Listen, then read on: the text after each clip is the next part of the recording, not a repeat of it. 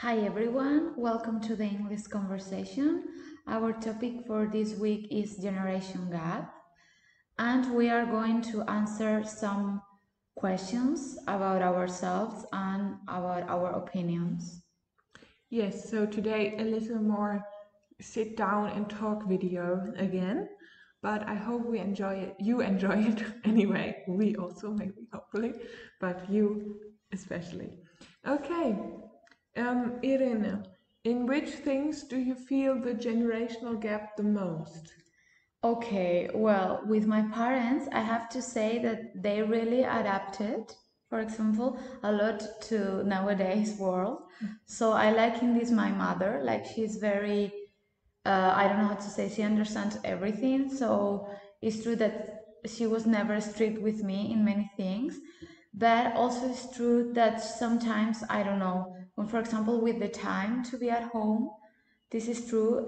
She always told me a lot of stories that she had to be very early at home with her father, and her father closed her the door and he left her outside. So at that times, like how also they were stricter, I think, the parents with their children. I don't know, like nowadays, of course, it depends on the family, but I feel also this generation gap in my family, like, and also I would like to have like talk more a lot more with my grandmother, so I don't feel too much like the generation gap with older people because of this. But I also felt it, for example, when she told me she never worked because she wanted to, like, she stayed at home. Like my grandfather was the one who worked, so she didn't work. She took care of the house and everything, and she lived without, yes, studying and working and everything. And for her, it was very comfortable, and she didn't want to change it. And also the women's rights, I think we also talk about it in, like, the other day, you and I. My mother always tell me that yes, how it has been, how it has improved over the time thanks to demonstrations and fighting. So I think Yes, okay. Well, for me, I don't think I've been thinking about it, and I do think, like, also we said it in the conversation that we had already, like, there is a generation gap, but I don't think that I feel it so much in anything because of when I think about my family and my grandparents, there are differences, I would say, but because I don't know, we love each other and we listen to each other, so like there's an understanding. I don't know, like for example, I'm a vegetarian, and my grandma and my grandfather, they. I don't know, in the beginning at least, they didn't understand it so much because when they grew up, like my grandma always said to me, well, if I could eat meat, like this was like a good thing because we didn't have much food and so on, like after the war. Um, but like she still like supports me and respects that I decided this like this, and I of course also understand her reasoning, but I think now like it's just a different time. So yeah, so like this, and also now with you, like we are in contact every week, but I feel like of course there are differences, but I don't think they are so much because of the age. I don't know, no, like yeah, it's because we are all different people, and yeah. also because maybe we are from different countries, but I don't know. I feel you because, as I said, I told experiences that my mother told me, Yes. but I don't have people like close to me Yes. that I really feel the difference. Yes. I think Maybe that. one thing, maybe this is totally like a really small thing, but one thing where I feel the generational gap is that my parents, with their smartphone, they have a smartphone, but they use it like this. They have the smartphone, and then they use like their pointing finger and do like this. And I would never do this. I always use my smartphone like this, or I use it, but I don't know. I feel like I hold it differently. I Yes, use it yes. differently. And also, my father, for example, he leaves his smartphone unlocked. He just puts it away and goes. And then also sometimes for the night or something. And I would never do that. Like, and I don't know, I don't say one thing is better or worse. Like, I don't know, I don't want to start this discussion, but this is something that I noticed. Like, I feel like the use is different. And yes, I also feel it in my mother and in my own sister. My mother, she writes with this, like this in the phone, because she tells me that to press the buttons is very difficult, and she writes like this, and my aunt too, and it's through the use. And sometimes when I'm here and I write a message to my father, and it says then there like he's writing, but I know that he's not writing. He just left the phone with the keyboard out, so the phone like says he's writing, but he's doing I don't know what, and he just left the phone like this. Like, I don't know. I also have a funny thing. My mother, like, she always write okay, but she's always writing, and then suddenly okay, and I thought she was writing me like a long message. Letter, yes. So yes, this is true. Like concerning technologies, this I think this the difference may be like harder for them, for some of them. Yeah. Okay.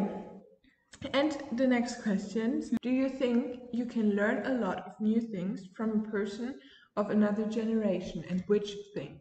Yes, as we also talked about it yesterday, I think there are a lot of positive things of being of different generation, as long as you respect the other person, of course.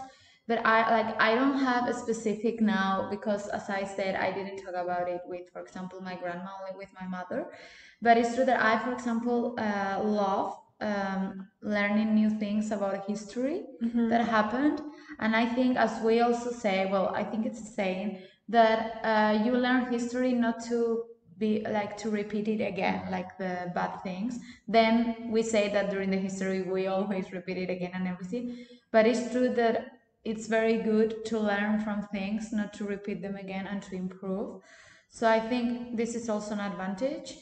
And also, I don't know, I think you also understand the other person more when you know how she or he lived before, like her or his previous, like her life or his life when he or she was a child. And I think it's also good to understand it, to respect the other person.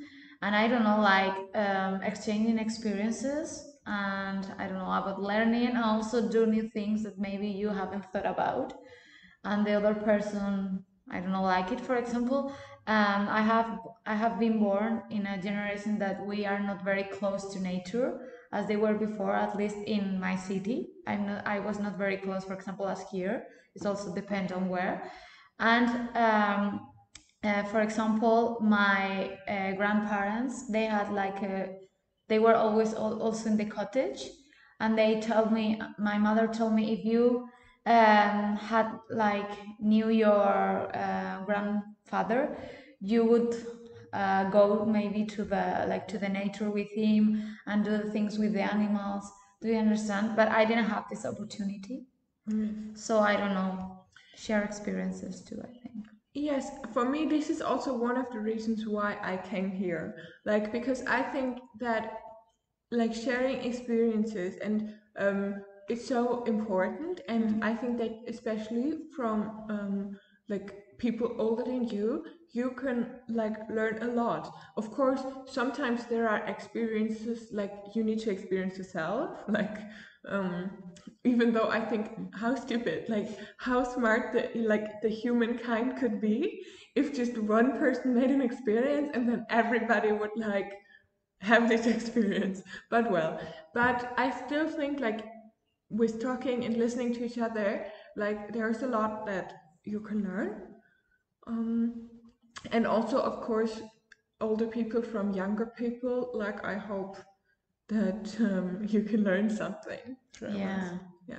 Okay, so the next question is, what problems do you think can arise between two people of different generations? The thing is that you grow up in different times, and therefore you have different kinds of normalities. Like you have different experiences and different things that you take for granted or think of as normal. And I think this can lead to problems, like serious problems, but also like just some misunderstandings maybe, like so, and this is why I think it's so important, like, to talk to each other and to listen, to understand each other. Like, I don't know. And I think the same is like when you are from two different countries, you also Yeah. grew up in a different like surroundings, and you have different things of normal things. So, and in this case, it's just like yeah, you need to talk to each other, or at least you need to like be kind and have compassion for the other people. Like, I can only say again, like this example, that Irene likes to cook with like olive oil, and I prefer to cook with the other oil, just because I'm used to it and it's cheaper in Germany. While olive oil, of course, they have olives in Spain, so it's cheaper there. And like, this is what I mean. Like, you have Yes, just yeah. two different things that are normal, and then you just have to understand the other person. And of course, this is not a big thing, but I think it applies to many things, also to bigger things. Yeah. Yes, I completely agree with you, and I think that the problems come when you don't want, as you said, to understand the other person, or you don't neither try to do it, and also when maybe you want to, I don't know, to have a plan or to share a plan with a person, and maybe like the other person wants something, or I don't know, do you understand? Like, as you said, it doesn't depend, I think, only in the generation, but also on the way of living, like the kind of life that the other person has or had before. So I think the problems only arise when you don't understand or respect the other person. Yes, okay. And the next question, have you ever felt that someone didn't understand you because of a generation gap? Well, as I said, I don't have in my like surrounding people that don't understand me because of this. So I cannot give maybe an example now, but it's true that, for example, my mother told me, as I said, that if like I didn't know my grandfather, but she told me that my grandfather in this was very strict with women also. So maybe I would, I don't know, have had problems with him, but I don't know what. And also my grandma, she was not very talkative. So I didn't have problems also because I didn't tell her my things. But also I'm sure that if I would have told her many of my things, she wouldn't like it because the way she thought, like she was more conservative in this, so she wouldn't understand many things. But I talk mostly with my mother, and my mother is like the opposite. She lived in Franco's regime, during Franco's regime, and like my family were in the side of Franco and everything. But my mother, she was in the other side. Like she was, like she thought and things differently.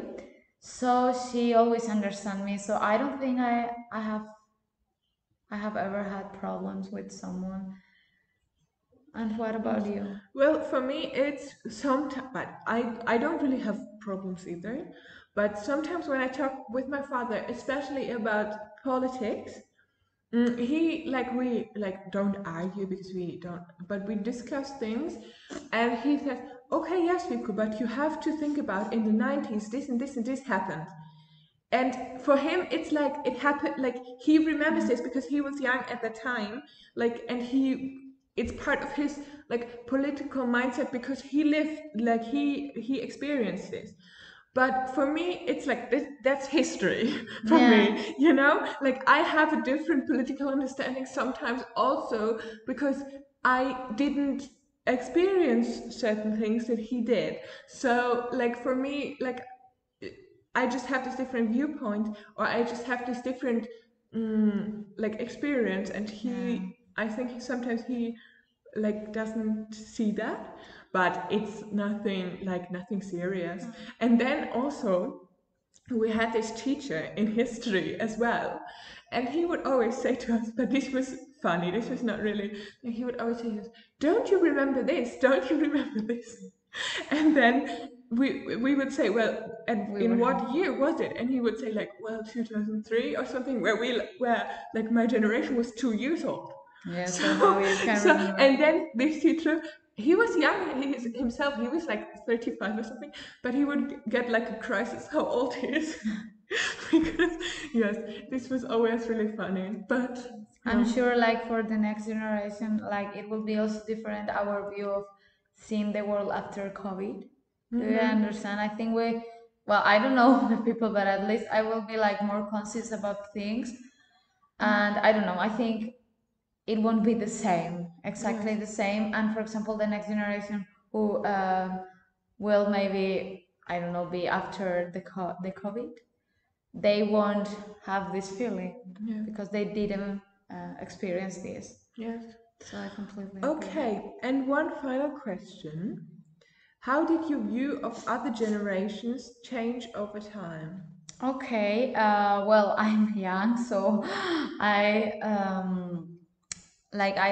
it didn't change a lot. But it's true that well, when I was a kid, I didn't think about it so much. Like for example, I saw like, I don't know, old people. Well, it changed because I didn't, as I said, I didn't try to communicate with my grandma, and nowadays I regret it. So I would have done it now, but I cannot. So this is a thing like of before. And also when I was younger, I don't know, I saw the older generation like cool. I don't know if you saw it. Like for example, older people were cooler, and yes, and it was very funny because I also like all the time was telling my family, they always laugh, I want to be 18. I want to be 18 because 18 people are very cool. They can do many things. They can go to discos and I cannot do anything. And when I was 16, I went on party, but not to discos because I couldn't and I really wanted. And then I was 18. I went 1 year and then everything was the same. And I told my mother why I had like this expectation or this view of this generation. If I don't know, like of course things change, but it doesn't change like so much, like oh my god, I will be cooler and happier and everything, because also you have more responsibilities. So I think it's different age. And I like a lot to talk with older people rather than with kids. I have been working with kids and it's good, but it's different, like, so it has changed. Like now I'm more I really want more to talk with older people. And what about you? Well,